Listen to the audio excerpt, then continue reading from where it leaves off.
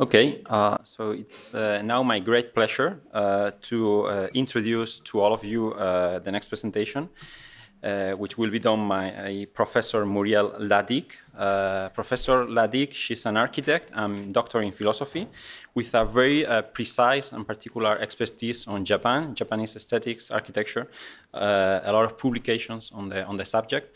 So as we were saying before with Sebastian, it's a very good transition from the originating myths and mythology of Western architecture. Now we moved to Japan. Professor Hladik, she's a professor at Aachen University in Germany, and her presentation will be dealing and exploring moon in Japanese aesthetics and architecture. So Professor Hladik, please be welcome, and the floor is yours. Okay, so thank you for the invitation, and sorry to be online again as the others. What else? Other than French, I don't know if I speak in English or in French. What you prefer? I prepare both, so I can switch from English to French if you prefer. And I will also try to share my screen. Professor, it's fine if you do it in English. If you can do it as you feel more comfortable, but if it's okay in English for you, that's totally fine. Thank you. It's needed, I will make in English. We're making French. I also want to share my screen. Yeah. Okay, so I will go very far away to Japan, so another country. I'm also very far away from the myth of the cavern that we just see before, and a different context. A different country, far east Japan, but also far away in time, because I also refer a lot to medieval time in Japan. And well, let's say that somehow very different from our Western appreciation for the luminosity of the sun, the contemplation of the moon has been celebrated in Japan by architects and poets. So the contemplation of the moon, or tsukimi in Japanese, appears as a leitmotif in painting, art, and architecture. In this paper, I would first discuss the history and genealogy of this attraction for the moon in the poetry. Secondly, the semantic aspect of the moon on reflexivity and reflection, and maybe philosophical aspect, but I will go a bit faster. If needed, I will come back in French to this part. Thirdly, the moon contemplated through actually renewed architecture or deliberated architecture, or even sometime in rustic hermitage. And in the fourth part, I will come to the architectural device that was set up in Japan to take the maximum advantage of the moon nocturnal observations, notably through the famous Katsura Villa and its platform for contemplating the moon, Tsukimi-dai. And at the end, I will go a bit into contemporary art, so a very rough story. First of all, this interest of the moon was already present in Chinese poetry very long before it appears in Japan. And the moon was also taken as a metaphor for the beloved, or for the distance between two persons which loves each other, and creating a virtual triangle. So we already speak about geometry, but then it's a virtual triangle between the two lovers that communicate symbolically over poem and exchange beside long distance. The moon is there both near and far away in space, yet it appears identically for all human beings. We all see the same moon, or sometimes it's changing, but we almost see the same moon. And this is this, special virtue that the moon will be used in the Chinese poetry or in the Japanese poetry as a kind of metaphor for the loves and the relation between two persons who are distanced in space and time. I took that idea actually from a Japanese art historian, whose name is Kozen Hiroshi. So the moon, contemplated by poets, was associated with famous places in China, such as Mont Ventoux or Yellow Mountain, Mont Lu, or many others. And it was related with painting and poetry. Similarly, in Japan, it was associated with famous places. There is actually tons of images. I choose just one for this Ogre Lake, actually late 18th century, but there is many, many examples of those images. And between these famous places, one was Osawa Pond at the Daikakuji Temple in Kyoto. And in this, around this town were a famous place, so related to this idea that in Japan you have repetitively this famous place association.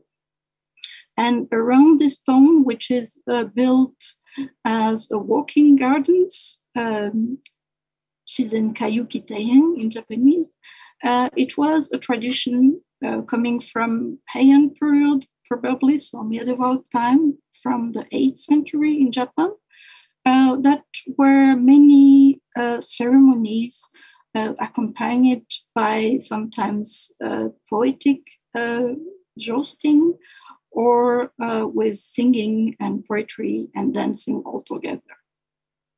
And in this place, there were a famous villa built by the Emperor Saga, first for himself and then transmit to others belonging. In this place also, Daikakuji, it's a direct references to a Chinese place on the model of the Dongting Lake in China, which is also famous among poetry. So the moon gazing, or tsukimi, literally means, the first one, kanji, means the moon, and the second one means seeing. So the way of seeing the moon become a poetic effect or a repetitive effect. In this famous place of Daikakuji was also a kind of celebration, which is related with the autumn or the harvest moon for the 15 days of the 8 months. So approximately in October of nowadays, but in ancient lunar calendar that was in use actually in Chinese, in China and in Japan both. So the moon viewing is associated to poetic aspect, but also probably before related with the changing of the season and the cycle, and also the cycle of the harvest, the rice harvest, of course, and the renewal.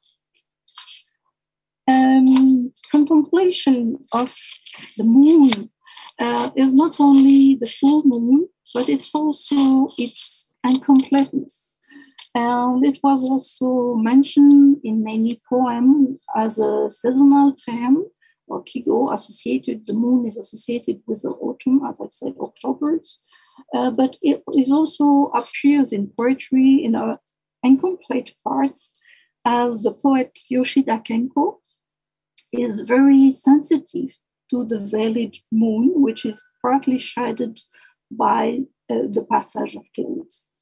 And I quote, so this poet, Yoshida Kenko, rather than the spectacle of an immaculate full moon shining over 1,000 places, it is the approach of dawn, its expected appearance, that streaking blush pallor gleams deep in the mountains, at the tops of cedars, through the foliage or behind the curtain of a shower clouds that arose an emotion like no other. End of quotation. So in this sense, Kenko emphasized the process. The preference is given to the beginning or the end, rather than a finite and unchangeable result. So not only the full moon, but also all its different aspects.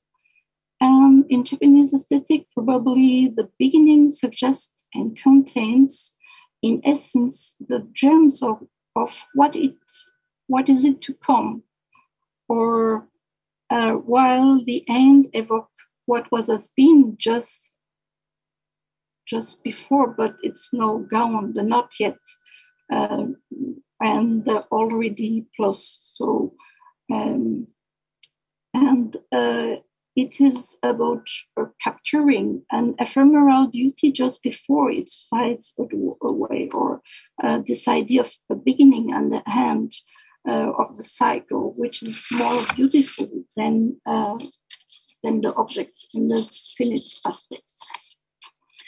And the moon and the reflexivity, which is a bit the second part, but also I go a bit faster in this part with a lot of philosophical background and Buddhist background on it.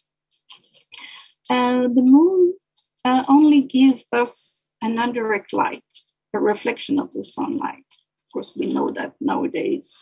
However, long before science was able to explain this phenomenon, the moon had a profound attraction for humans.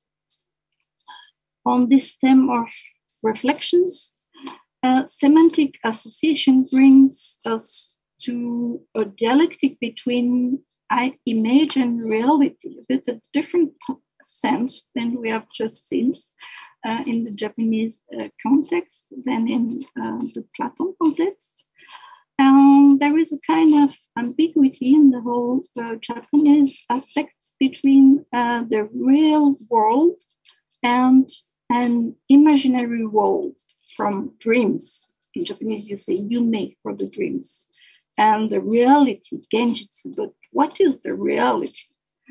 Many Japanese poems and paintings evoke the reflection of the moon on the water. However, this is only an illusion. And the light motif of the moon and its inaccessible reflections appears in Chinese and then in Japanese painter as an image and even a metaphor. Thus, the famous motif of the monkey plugging its pawn or its finger into the water to try to catch the fragile lunar disk is found in Chinese painting, but it's also taken in this painting from Hasegawa Tohaku at the Konchi-in Temple in Kyoto. If the image of the moon's reflection in the water is an illusion, then all images are illusions, as maybe all reality is an illusion.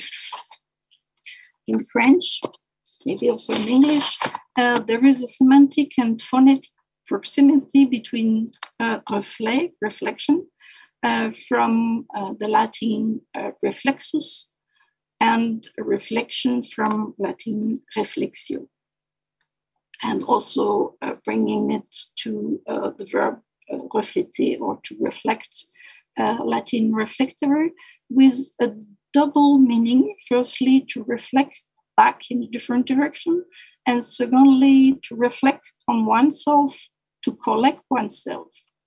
But then, by extension, probably to think, to cogitate, to concentrate, etc., on the more abstract meaning.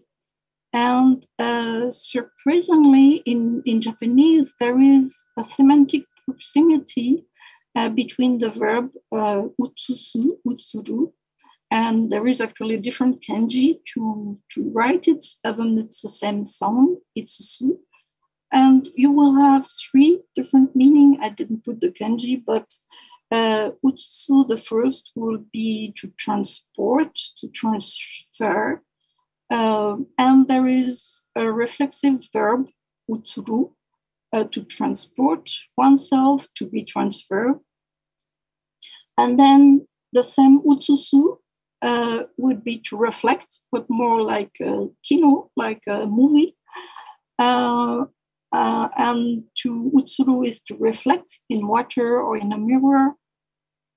And then you have another kanji, utsusu, to copy, to reproduce. You will use this kanji for photography, for example, and utsuru to be photographed, to be projected. So in Japanese, there is a proximity between reflection, displacement, and transfer.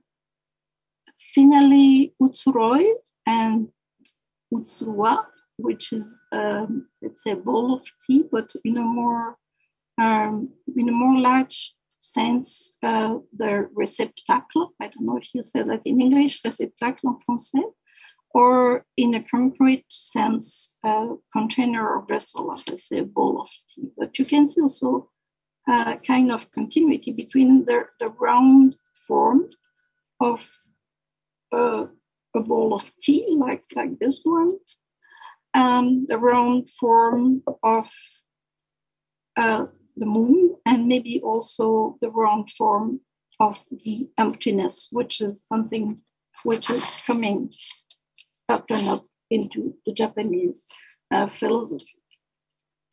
I will switch to the next part, which is the moon, but the moon appearing in poetry and the moon appearing in, sorry, my image is not so good, so I go to the next one. The moon appearing as a leitmotif in the poetry, also in the light pathing through the remain of a dilapidated architecture. That is actually the core of my thesis, where we're focused on this aspect in Japan of the, let's say, the interpenetration between the inside and the outside that we also speak a bit before, and actually the transparency, which is a characteristic of the figure of the ruins in the West. And these figures are echoed, find some echoes in the topos of the Hermitage Pavilion in Japan, with its collapsed roof, where the light of the moon penetrates into the cracks. With the rings, the appearance of the roof and the disappearance of partitioning the different layers of device, architectural device. With this disappearance of this device and partition, the gaze penetrates inside the space, just as in this scrolling paintings, emakimono in Japanese, seen in a plugging axonometry where the roof is seen as it being torn by the wind. Fuki-no-ki yakai. So the moon line penetrating through the broken roof of the Hermitage Pavilion becomes a poetic topos. However, precisely with the collapse or the partial destruction of the section of the wall, we move toward an interpenetration and an integration of the artifact of the ruin building into nature.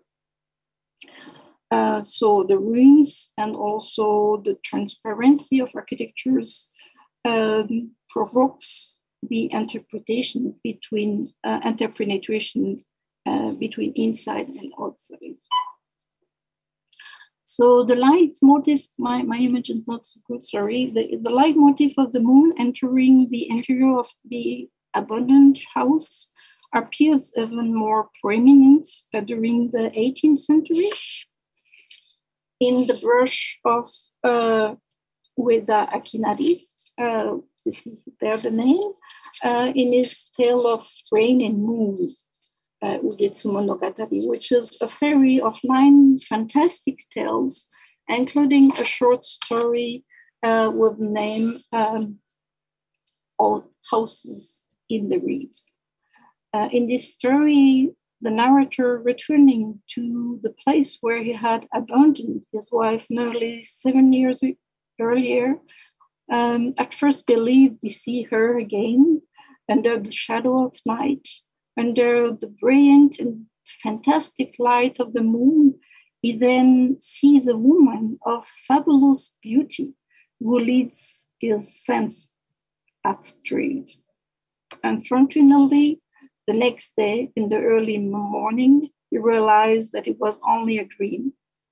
It is a ghost or a demon that laid his sense astray. The house, he thought, has found intact during the night, is now a range covered by vegetations.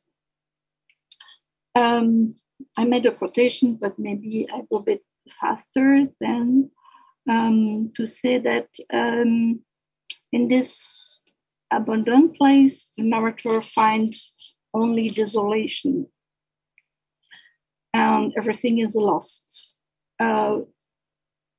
There is many occurrence of demons or oni or yogai in all Japanese literatures. But what is the meaning of this story? Well, this may be according to the teaching of Buddhism or according to the mujo, the terms which means impermanence. All things are doomed to disappear.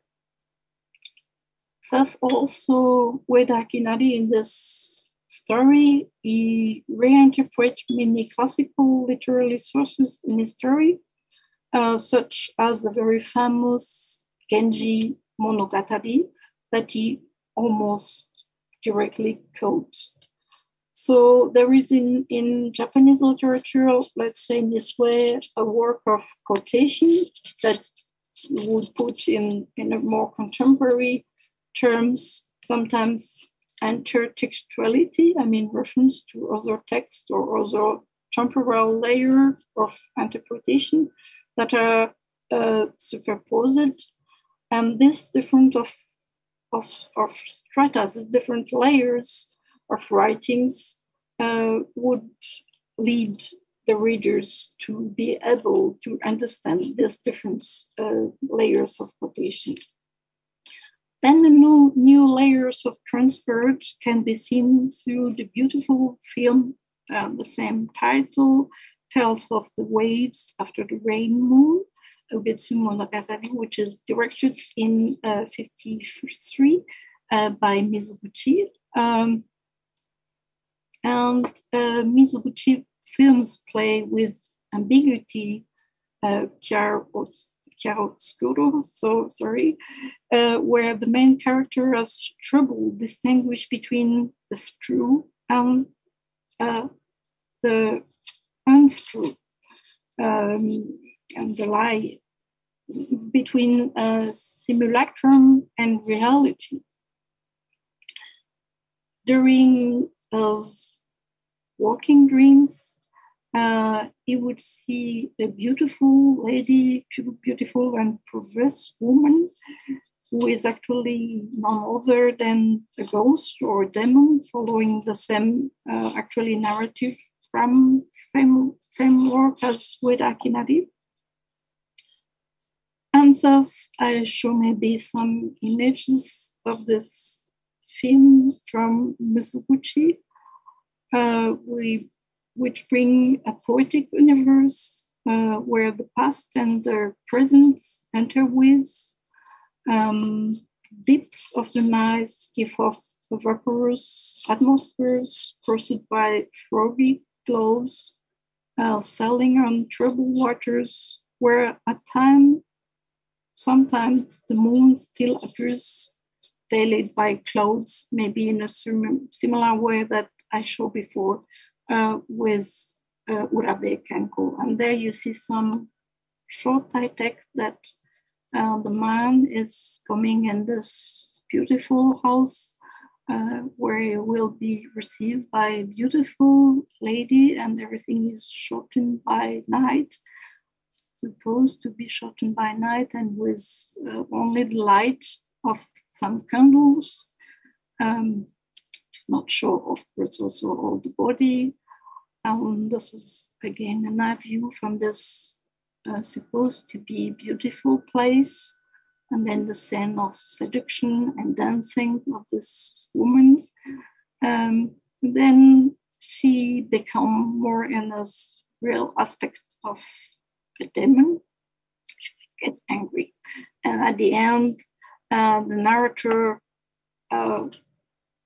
be back in the present time, and you will be in the daytime and then discover that place you have found or they have imagined in this dream as something that was only a simulacrum bring by a demon, by this beautiful woman, which is actually only a demon.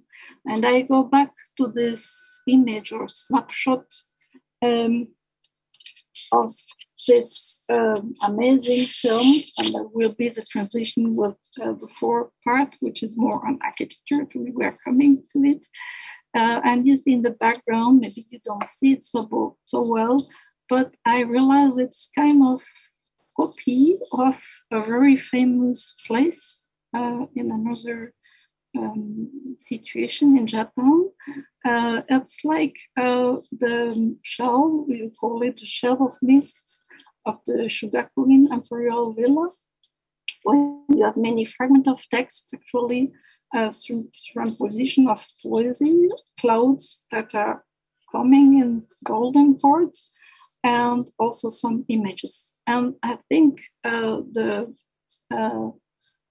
film of Ueda Kinari is almost quoting this part or reproducing it in this beautiful palace, or supposed to be beautiful palace.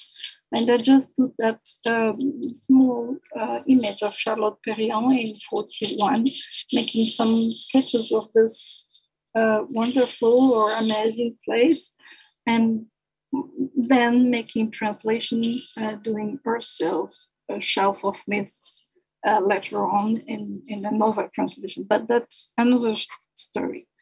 I come more to the device, the fourth part of my lecture, which is maybe more for you, more easy to catch, which is the contemplation of the moon, tsukimi, and architectural device related to it. So many round window or doors are actually can be found in China. For example, in a very famous place where Chinese scholars' gardens built their own small hermitage in the city of Suzhou, located in Jiangsu province. You would have gardens, so Chinese gardens with round doors or successive round window. There are, of course, some metaphors for the moon viewing. In Japan, I chose both example of the shisendo, which is found in the middle of the 17th century by the intellectual and poet Ishikawa Joza in the northeast of Kyoto.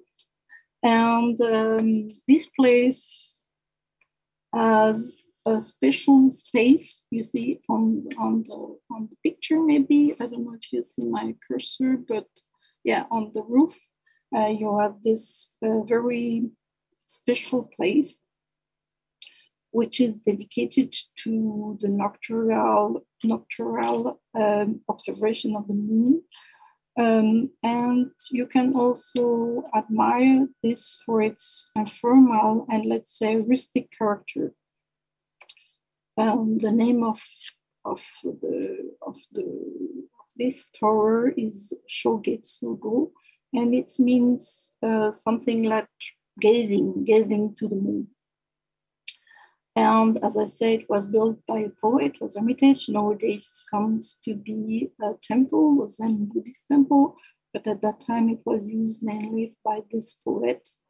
And there is description of this building where it is said that in this place for contemplating the moon, there were also many writings and books and poems in these small rooms. Maybe you can compare it to a studiolo in some way. This is another images from this building, Shisendo. Before it was called Shisendo, meaning a hermitage of poet, it was called something like a concave and convex building, because it is supposed that you erase a part of the earth to get also the building of the gardens, and also how to build a river, how to build artificial rivers, or probably how to canalize the water in order to get the reflection of the moon. Another very famous example could be taken in the garden of the Ginkakuji, temple of the silver pavilion. You called it also Jisoji, which means the temple of shining mercy. And there you will find a good example of what you call actually in Japanese kare-sansui, so dry landscape. And the rocket sea of silver sand is also very famous for reflecting the light of the moon. So again, like a light motif of the light of the sun, but the light of the moon is more important. Walking through the garden projects you into another world, the moon being associated with dreams and afterlife. This large, dry, silver sand symbolizes probably the sea somehow, in which the light of the moon can be reflected. And of course, the truncated sand cone and maybe another geometrical object can be taken as a metaphor for the Fuji Mount in miniature. Finally, I come to the core of my speech, which is the Katsura villa, which is a villa very famous because it is built somehow in order to see the moon or to see the moonshine. And the name actually of the Katsura villa is associated with the Katsura tree. And actually, I put it there, a quotation from the Genji Monogatari. Will not read it all, but the moon is clear and the Katsura tree shadow is the rain. And it's a quotation of the Genji Monogatari. So medieval time novels are written by a woman that come to a reinterpretation for this imperial villa built in the 7th century. The very name of the villa Katsura is associated with the Katsura tree, a Judean tree with moon leaves that Chinese legend would associate with the moon. It's based on an analogy, supposed to be based on an analogy between the round leaves of the trees and, of course, the round shape of the moon. There is also a legend that a Katsura tree somehow would be growing on the moon, and by sinking to the moon, you will associate it with the Katsura trees. Katsura is also the name of the river, Katsura Gawa, which is flowing just nearby the villa. And of course, a part of this river water will be used and channeled to create the artificial ponds and the gardens. The construction of the detached Katsura Palace is associated with many literary references, which are borrowed both from the Chinese literature, such as the anthology of Bai Juji poem, but also a lot of reference from Japanese classical literature, just as the tale of Genji that I just quoted. Thus, maybe I still say like this. So,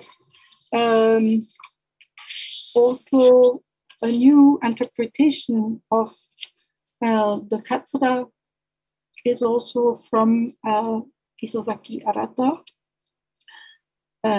So postmodern architects will say Katsura can be seen as a textual space in which one may detect a polysemy of architecture. So end of quotation. So there is many references into this building, and one of them of this chapter, the wine in the pine, Matsukaze of the Genji Monogatari. Probably the Katsura Villa is considered to be one of the most accomplished and most commented upon example of Japanese architecture, and its interpretation has given rise to numerous writings, and the subject has been analyzed by a book from Inoshe Shoichi, essay. We speak about the reinvented myth of Katsura Villa, which is written only in Japanese, while commonly the myth of the rediscovery of Katsura Villa has been attributed to a German architect, Gunnar Taut, that you all know probably, and who visited first the villa in 1933. And there were probably other sources, such as Kishida Hideto, who writes Katsura Villa just before, as early as 29, but I will not venture too much into this story. And then you will have a book which is published later on, so the 60s, by Gropius, Tange, and Ishimoto. But actually, Gropius and Tange, you know, they are architects and their writings. And Ishimoto Yasuhiro, is a photographer, and they will do the picture of this book in a very special way, or particular way, and somehow giving the ground to the idea that, or in the continuity of what Bruno Taut would say, giving ground to the idea that there is a kind of modernity into the Katsura Palace. What is also very special in this Katsura Palace is then this very famous platform. So here, shooted by Ishimoto in the picture of Ishimoto Yasuhiro, this very famous platform for contemplating the moon, Tsukimidai. Very simple, just in front of the water, and of course in the water you would have the reflection of the moon, again, not the moon itself, but its reflection. And this is the platform for contemplating the moon is located in the extension of the Kosho-in, so the first building, more ancient, and it was built at the very beginning. And it is probably the most the best example of the aesthetic of this attraction of the moonlight. A specific space, then, somehow an architectural device consisting in a bamboo-covered platform beyond the Engawa. It's thus just only dedicated to the contemplation of the moon, facing the lake, and most probably at the time intended for poetic history. There is also some evidence that there were also some boats all around the sea lake, and you would have some special events, of course, only for the aristocratic persons, to go for writing poetry, looking to the moon, and maybe some sort of competitions.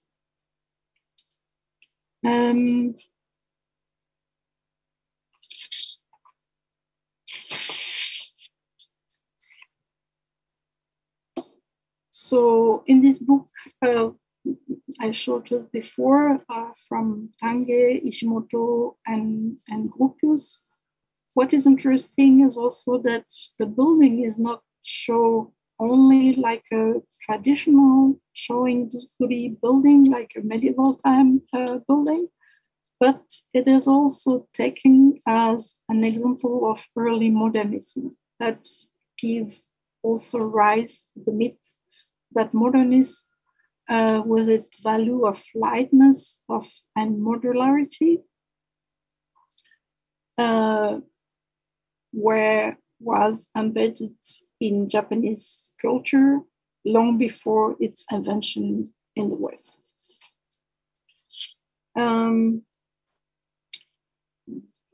So there is also the Gepparo Tea Pavilion, which means Wade and Moon Tower, which is dedicated to the contemplation of the moon and its inimitable reflection of the water.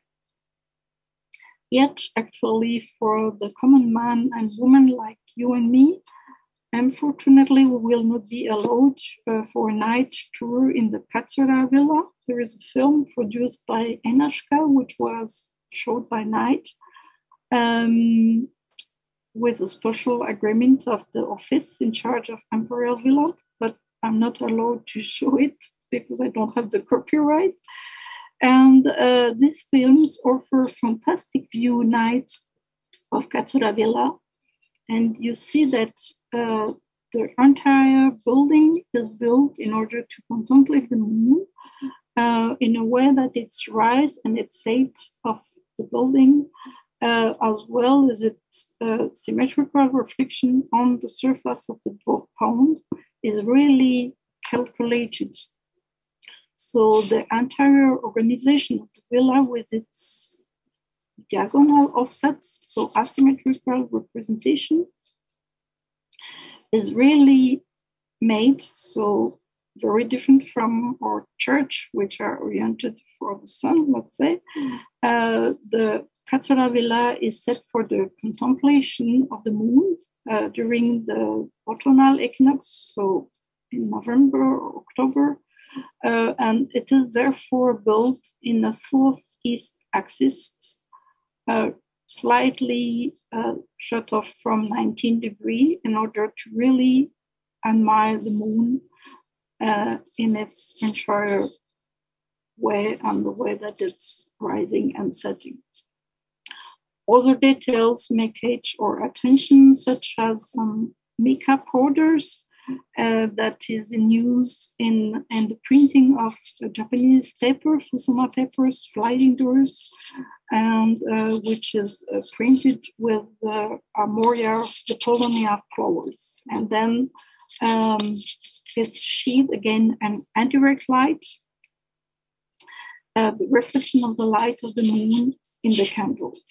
And the moon, the character of the moon, Tsuki, can be also the emblem of the Katsura Palace, which is then still is it in many other places of the rooms. Bruno thought also visiting the place was really much impressed by this moon terrace, so the terrace for looking to the moon. And he was writing that visiting this place, he was almost tearing, having weeping and having tears on this appreciation of the moon.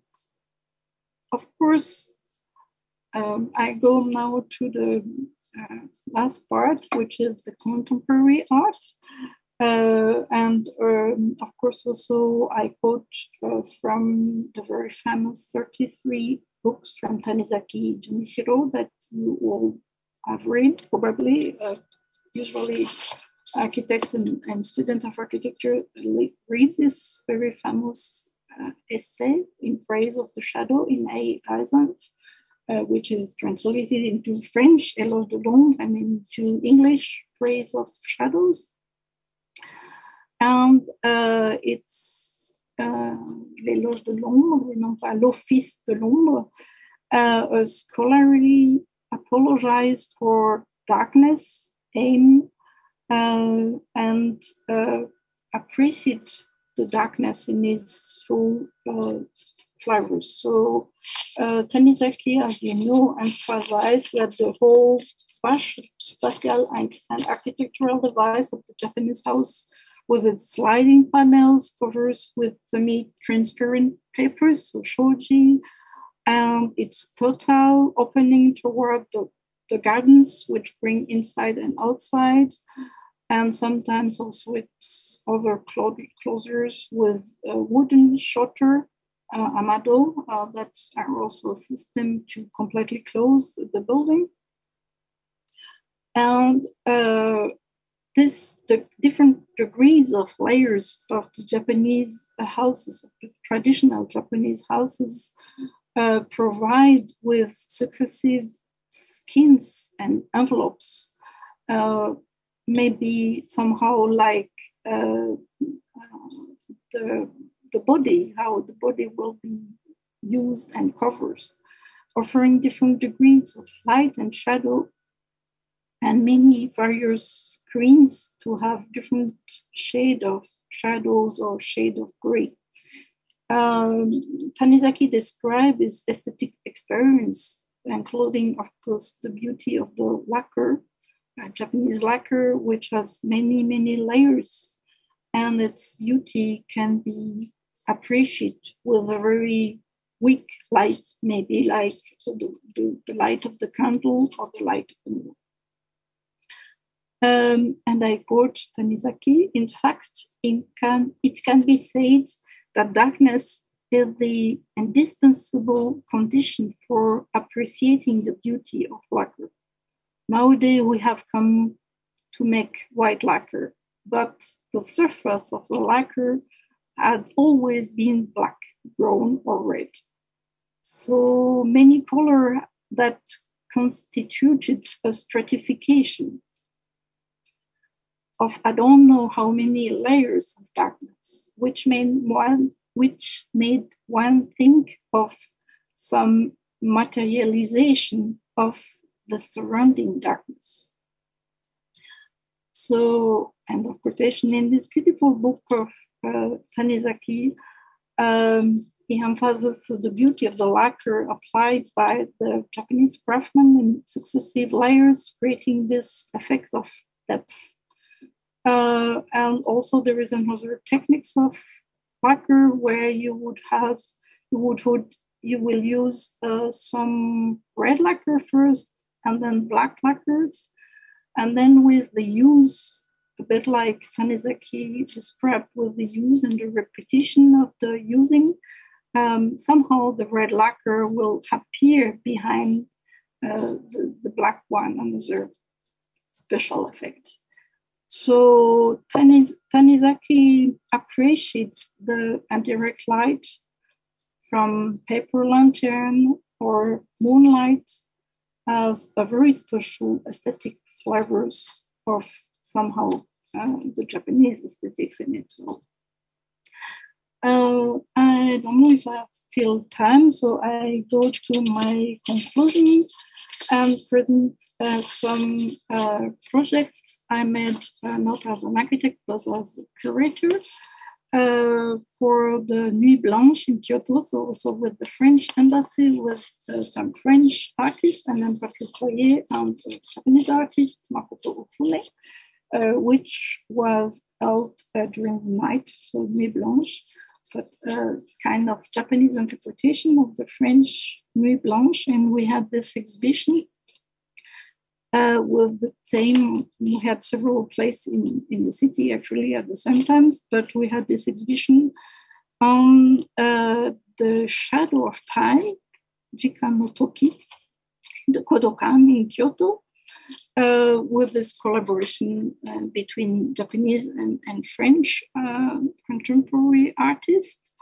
And also during the night, we had no place. I didn't show photos of this no play in situ, only with the moonlight and with candles that were displayed. And that was a kind of chance to have this project in Kyoto. And then during the exhibition Materiality and Immateriality in the Kyoto DVD gallery, which actually dedicated to, of course, Jean-François Lyotard and his Immatériaux. And we had some part of materiality aspect and some part of immateriality aspect, and the part was both 3D printing from the moon made by a designer, no senior actually, and he made this project actually after the big earthquake and tsunami from elements, so 3 elements. This moon is a symbol of hope and rebirth that commemorates, of course, the huge full moon that raised in the sky just after the terrible event of 3 elements. So, as you know, tsunami, earthquake, and nuclear accident in Fukushima. But no senior works, these moons evoke the image of the crater of the moons, but also the idea of the renewal and hope for reconstructions, which is a kind of idea associated with the moon, that it's a cycle and that it will always come back over and over. And in the exhibition we curated together with Axel Soa in Neues Museum in Nuremberg in 2017, we had also a project from the Atelier Bau for prototype for the reconstructions, which were completely sent by boat in prefabricated elements of Japanese cypress and then reconstructed on the site for architect and new person, which were actually available for refugees after the destructions of such event. And inside this house, we had the moon from Nosinger. So let's say for architect and designer, the moon, both one and many, so sometimes the full moon, but sometimes many other shape, is a symbol of a constant renewal. And for this exhibition in Nuremberg, actually the picture is very light, but we had also a very interesting light effect, completely dark and sunspot. From a light designer, German light designer, which is Sandra Lorenz. I go to my conclusion. I don't know how with time. I just show a small poem quoted from a Buddhist monk, Dogen. So the reflection of the moon, but also somehow the philosophical background of it. So, to my conclusion, the attraction for the light of the moon is a constant through Japanese history, which ran through painting, poetry, architecture, design, and even contemporary art. The moon has a poetic and metaphorical dimensions that touches all being, the 10,000 beings, Basho, which are quoted here in the second line of this quotation of Dogen, actually mentioning another Chinese thinker. The poetic and aesthetical appeals of the moon is so important that then a real architectural device is dedicated to it. Sometimes there are round windows, which allows to look at the moon and while writing his poem. But Katsura device, which is a very simple bamboo platform fastened to a pond, is perhaps the most fascinating because of its simplicity and horizontality. The platform is a surface in which the light of the moon is reflected, and the man or the woman, the individual, the person, the spectator standing there is only the receptacle again, the one who receives the light, the one who was subjectively compose a new poem in the continuity of those that has already been written by others. So that's the conclusion for my talk today. I hope I was not too far. And if you want to ask questions, you can make it in English and in French. I would be pleased to answer. Thank you.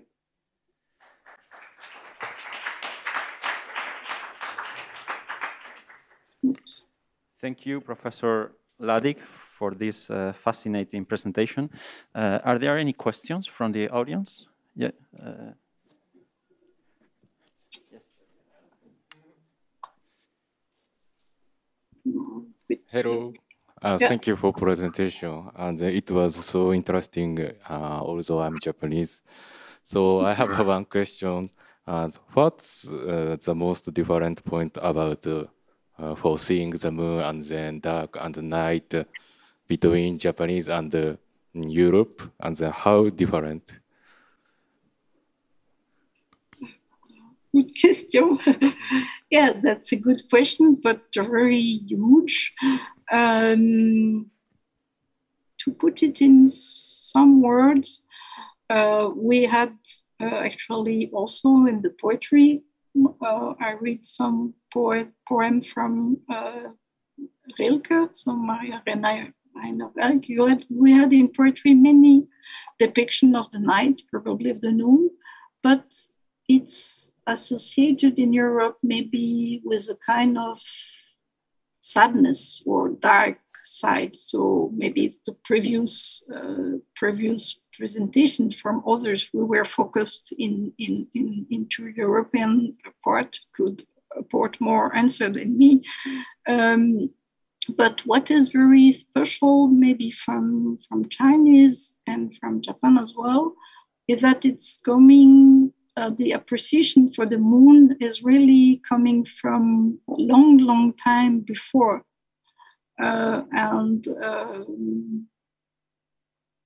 So it's more encouraged into the, what do you say, kokoro, into the earth, into what is beating in you, and where it's coming from long time. So, and this darkness is perceived as something positive, whereas in Western side, for a long time, maybe changing, for a long time, the darkness is perceived as something negative.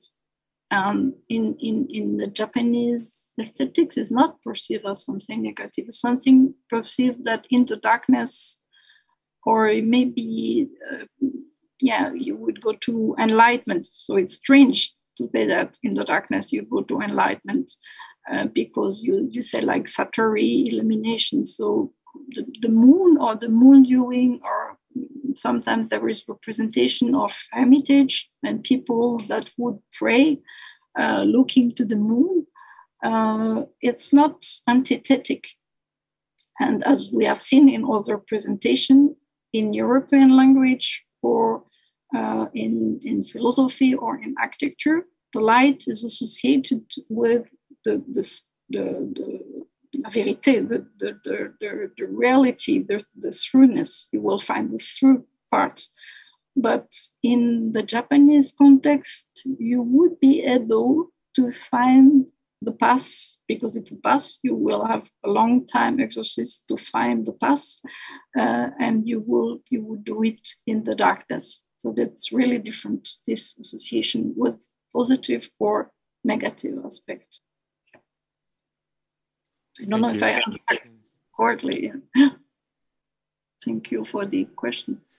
Thank you. I think I also have a question for you, and I will benefit from the fact that we have Nobu, who is a Japanese student, also in the room.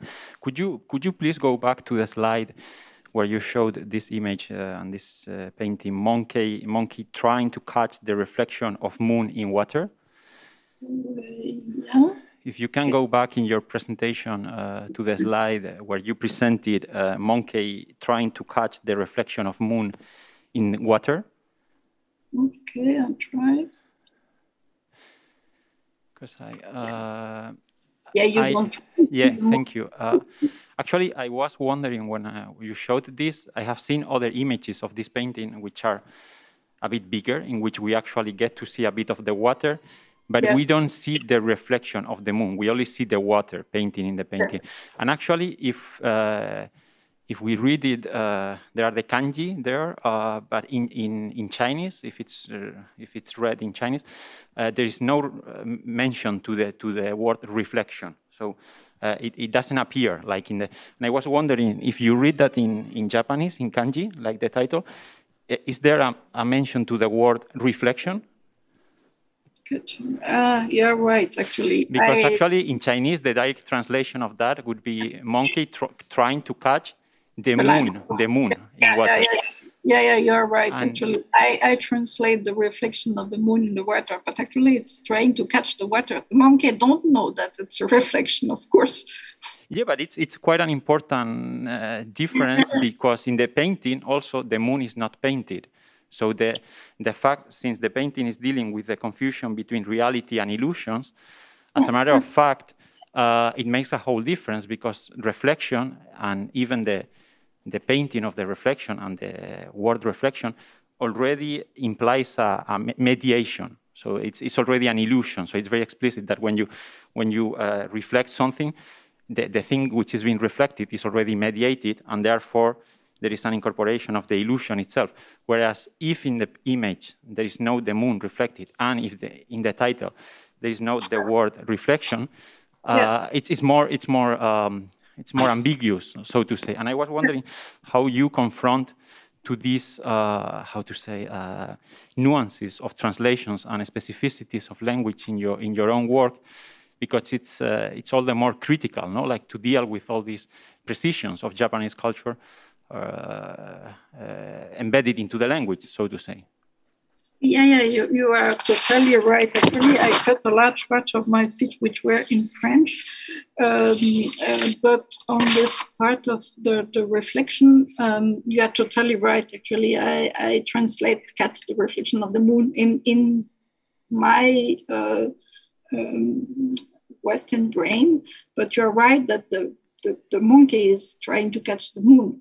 But actually, it's also something like an illusion that we all are monkey. So somehow, the monkey, of course, don't know that it's a reflection. Monkey will try to catch the moon. The monkey try to catch the moon in the water, but there is no moon in the water. Mm-hmm. Of course, that's an illusion. So that's the point. We are confusing between the reality and the illusion. Maybe it's quite similar to what Platon wrote about the cavern and the illusion with the fire. Yeah. Except that now it's the moon, and the whole Buddhism philosophy will work in distance. Actually, I cut a lot of my speech to this part, which were a bit too much complicated to translate into English for me. But for example,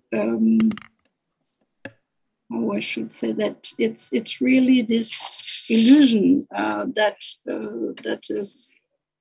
is not the reality. There is another saying from Dogen that when you when you see a cake and a painting, you still have hunger. Are you still have hunger? So the representation is a distance, and somehow there is no way to catch the reality. But or to say that.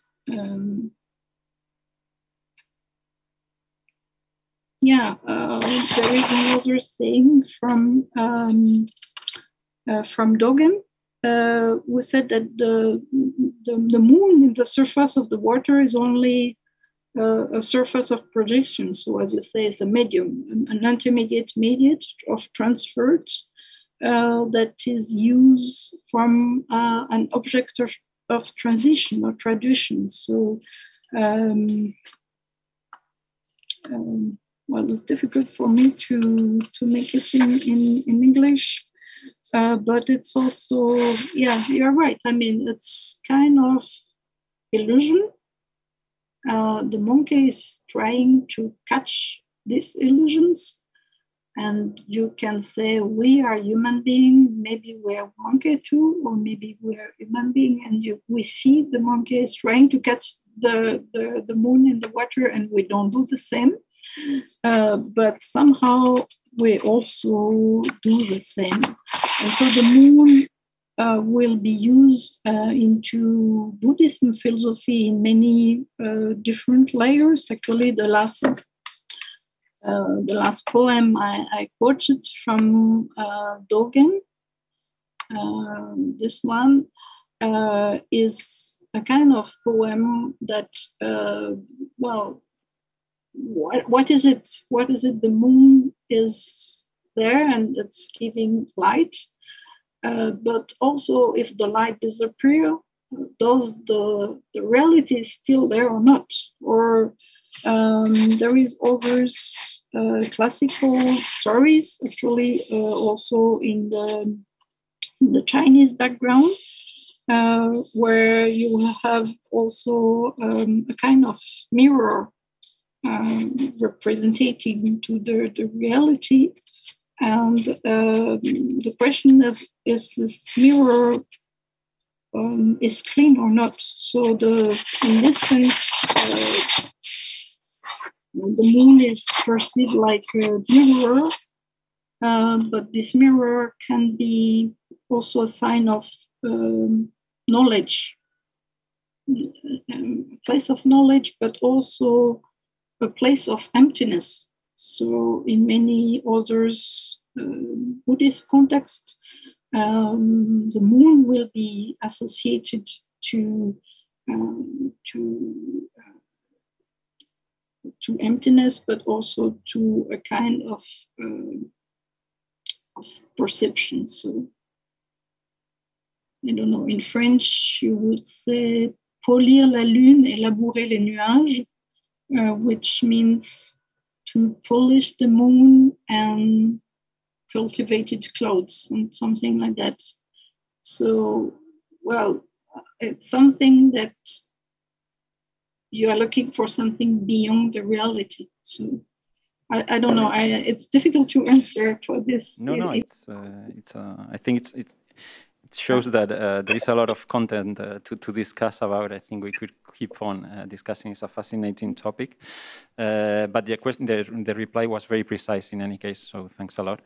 Are there any other questions, or should we go for lunch? And in any case, Professor Hladik, a real pleasure to have you here today, and hopefully next time we will be able to have you like not virtually, but really at Geneva. Please stay tuned and keep in touch with the institution. And maybe Roberto wants to add something before we go for lunch. Just a general communication for all the people that presented this morning. Please, you can continue to follow, as I hope. But what is important, please come back at 4:30. I don't remember. Anyway, at the time that is the program where we will have the final roundtable with all the participants. Okay. Thank you very much. Bon appétit.